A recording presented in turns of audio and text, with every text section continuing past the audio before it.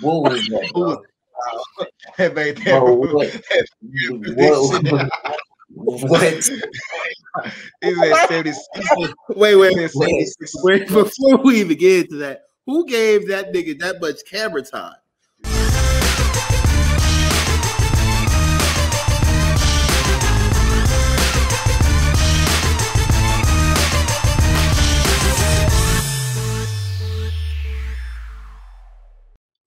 Ladies and gentlemen, welcome to another episode of On Second Thought, where we talk about NBA basketball. So if you like NBA basketball, this is definitely the show for you. I'm your host, Tramell Jeffers, and I have my crew with me. We have Lance Bledsoe, my guy, and then my other guy, Jerome Bradford II. How y'all doing today, man? Pretty good, doing man. Great on this Saturday morning, man. Very bright and early. As y'all know, it's a very special holiday in the African American community today. It is Juneteenth, and that is our Independence Day. You know, everybody celebrates July 4th, America's independence from Great Britain in 1775. But if we're being real, that holiday wasn't for us. We weren't free at the time. We were still counted as 3/5 of a person. So that's not our holiday. Our holiday is Juneteenth, 1865. That's when we got our independence. So this is a very important and a very special holiday. So we're going to celebrate it today. And the question is, whose house are we going over? Lance, is it going to be your house? Is it going to be yours, Jerome? Where's the cookout at today? That's what I need to know. Whoever cooking that, hey, you get a plate from everybody house. You feel me?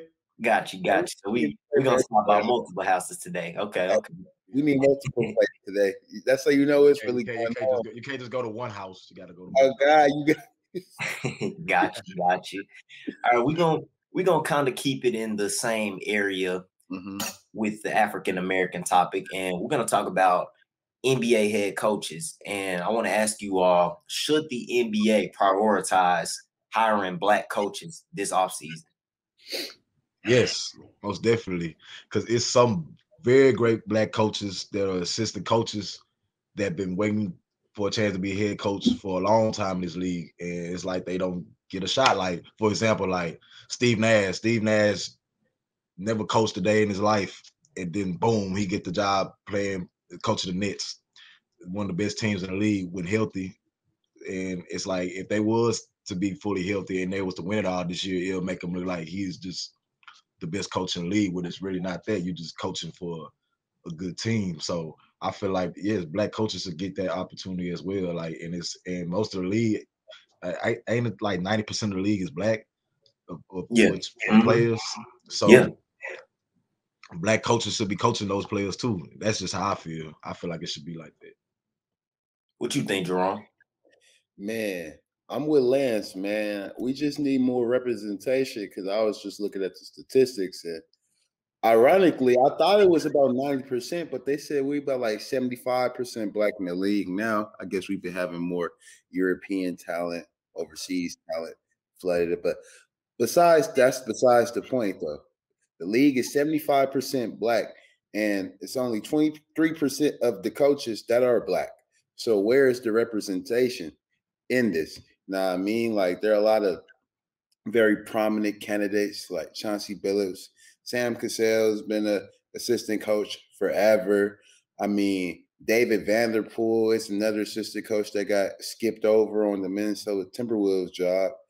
And I just think that it's time for a change, just like he was saying with Steve Nash. Like, he just got a job out the blue. So you can't tell me that Chauncey Billups doesn't deserve a job. They pretty much have the same resume.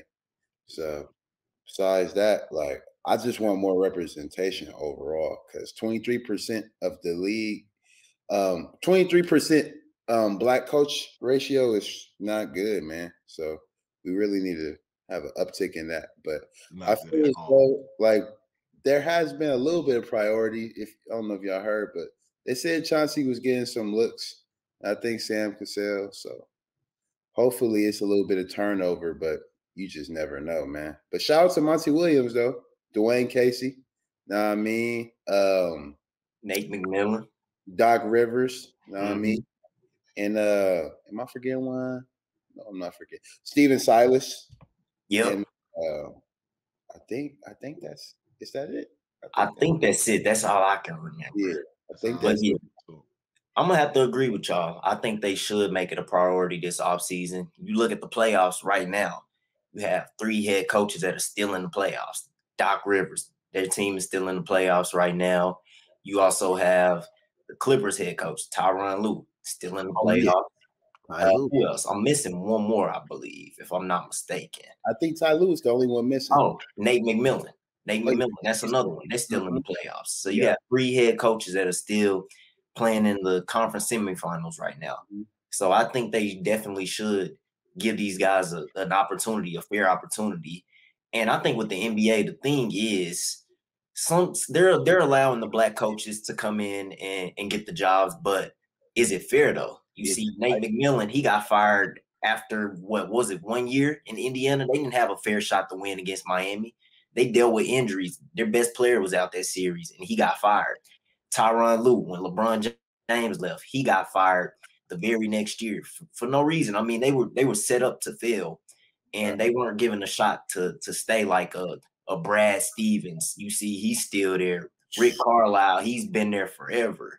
They gave Stephen Silas the worst team in the league, bro. Exactly, yeah. So I think when it comes to African American head coaches in the NBA, we're just not given a fair shot. We're able to get the job, but we don't get any leeway as some of the other coaches would that are different races in the NBA. So and we get that parted ways tag. If we get fired, we just get fired. A white coach get fired, parted ways. Parted ways, exactly. And they find a new job like that. Like that. So I think it just needs to be. I think they need to give the black head coaches an equal opportunity and the same leeway that they would for a Caucasian head coach in the NBA. So that's what I feel about it. So I see we all agree on that topic. Representation. That's all we asking for. Exactly. Now let's talk about the NBA playoffs. And man, it's been very interesting this year. I've enjoyed it. I really have. You know, last year everybody complained about the bubble, but now things are slowly getting back to normal. You got the crowds in the stands again, very intense playoff games. It's been awesome to see. So I want to ask both of y'all, what's been the biggest storyline in the playoffs so far?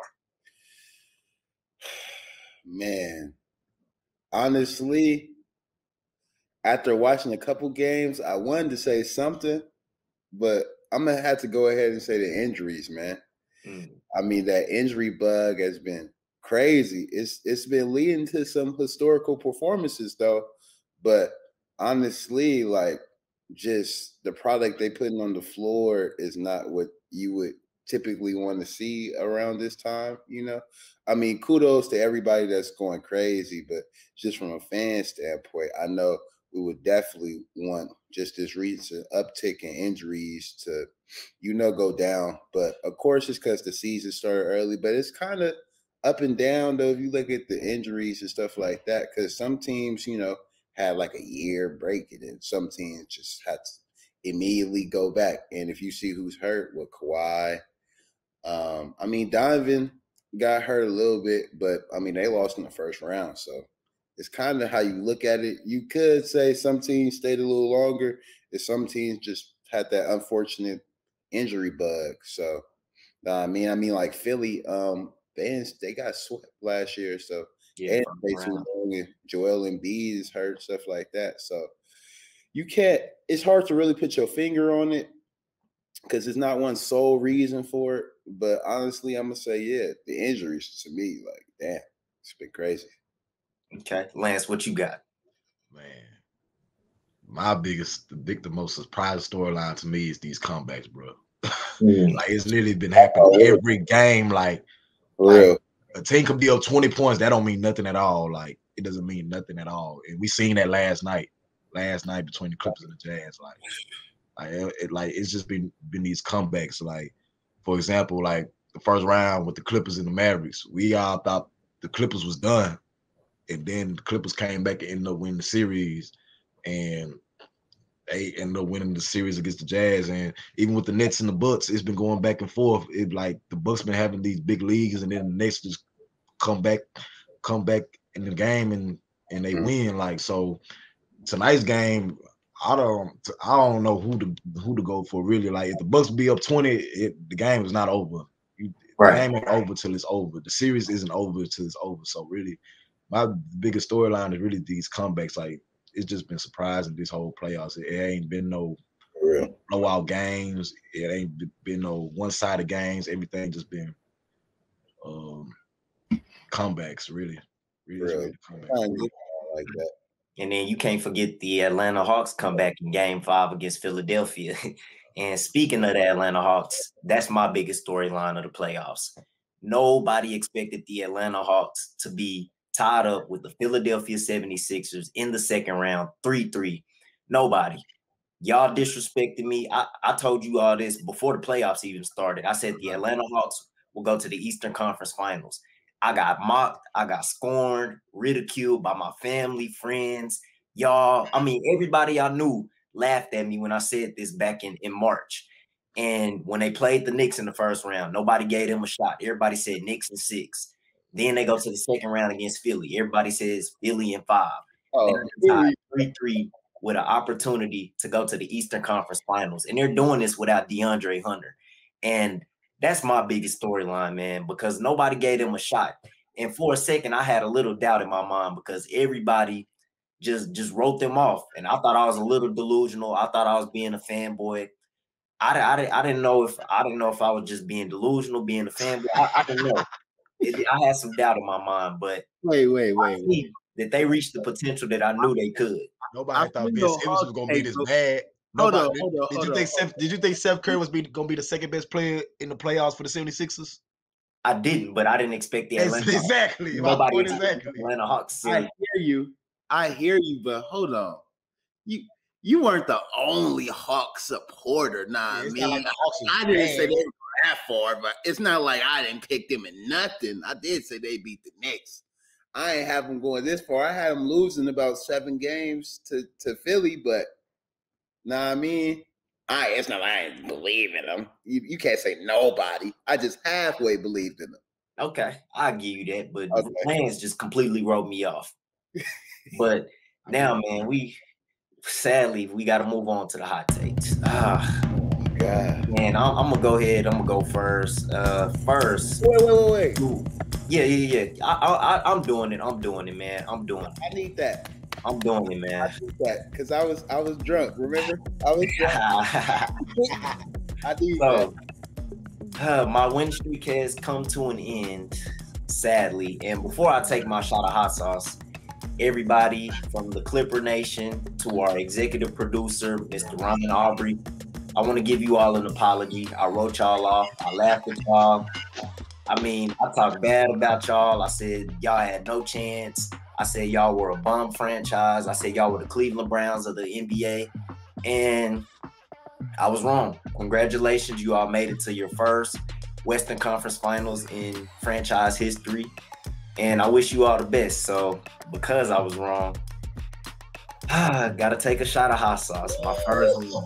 Didn't plan on taking one this season, but all streaks will come to an end. So here we go. Yes, sir. And if y'all looking at this, man, I'm not a Clipper fan, but I just made a good prediction. So don't kill me, Laker Nation. The name of the game is making hot takes. You see my boy. Thank you. Welcome to the club. Welcome to the club. We still goodbye. Nobody, but it's cool. I still believe it. All right, so Jerome, what's your hot take now? You go ahead and give us your hot take for this week. Well, since I have arrived, the magnificent TD Money, and I just can't let y'all know that y'all haven't been doing what we agreed to do.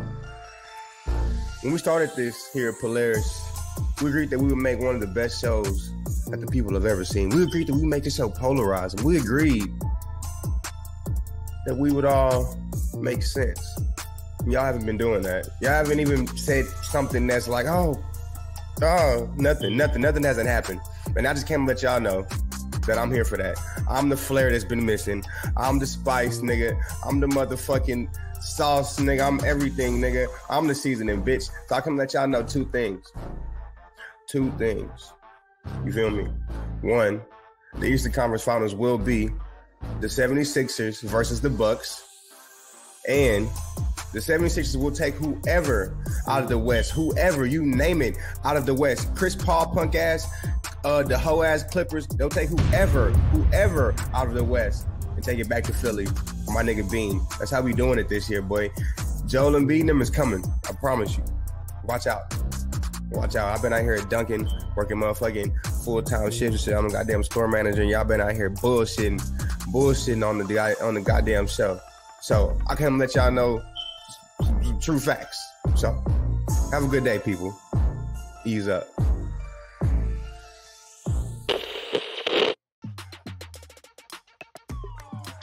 What was that? That made that. Bro, what? He said 76. Wait, before we even get into that, who gave that nigga that much camera time? Who was this guy? As soon as he said 76, y'all should have just cut him off right there.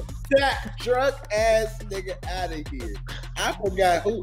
Damn, is that my cue? Damn, that's how I get TV introduced me and cut me off. Y'all got me fucked up, production team. Don't ever have that nigga talk over me. But shit, man. Before I got humbly interrupted, yeah, I was gonna say we seen playoff Pete cooking. So we seen Devin Booker call him a soft ass. You know what? So I need that, and I got Devin Booker as being the best player in the series, man. Yes, sir, in the Western Conference Finals. Okay. I mean, CP out, Okay. Kawhi out. LOL. You're done. You LOL all my hot takes, and that's when you had to. You know what I mean? So Cool. I only did one. That's my last one of the season. Go ahead, Lance. I hope you have something better. Okay, so we all had seen the news with CP3 with him being on COVID-19 with all that. My hot take is CP3 will play at least one game in the Western Conference Finals. At least one game. Simply because they've been saying if he's going to miss games, the most he's going to miss is at least 2 or 3. Because if he does have it, he's going to at least be like out for like a week or 2. And if it's a week, then he's going to be able to play at least one game. So I don't see CP3 being out the whole series. Even if it's game 4 or game 5, he's going to at least play one game in the series. That's my hot take. That's not a hot take. That's what I'm saying. Bro, what is that? Are you serious? So then when you play one game, you get bailed out. No. Not no hot take. But if he missed the whole series, he's gonna be like, oh, let's take a shot of hot sauce. Nah, that's a hot take for sure. Why is that not a hot take? No, that's not. Y'all just mad because I'm making smart takes.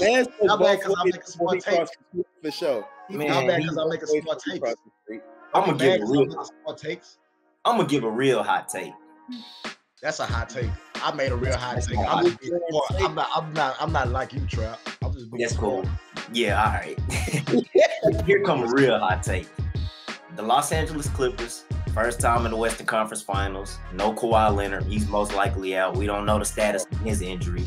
So it's time for playoff P to step up. And he did that in the last series. No more playoff P slander. I think he's proved himself, and I think he's going to continue to do that in this series against the Phoenix Suns. He's going to be the MVP of this series, not Devin Booker, Paul George. Mr. Paul George. He's going to show you why he is a superstar, and he's going to average 30 points, 8 rebounds, and 5 assists. And he's going to be in that series, and they're going to the NBA Finals. You heard it here first. You'll be taking more high. Oh, so you just wanted to just dispute my take? Oh, I see why you was laughing. Yeah. Okay. Oh, we gonna see. Well, one of them. It's all right. Trap gonna be taking more hot sauce for sure. Somebody's gonna be drinking some hot sauce for sure. I don't know about Lance. He got this lukewarm take. We gonna make him bring another one. So yeah, he'll be back next week. So yeah, we'll definitely get him to take some hot sauce. Safe ass take. You know that nigga look both ways in the street. But yeah, we'll come back and we'll see how it goes next week. But everybody in the audience, I appreciate you all for watching. We really do appreciate it. Leave a comment in the comment section. Leave a like and hit that subscribe button. And we'll be back next week. Stay tuned. Happy Juneteenth. Happy Juneteenth. For exclusive shows and premium content, subscribe to the Polaris Network on Patreon.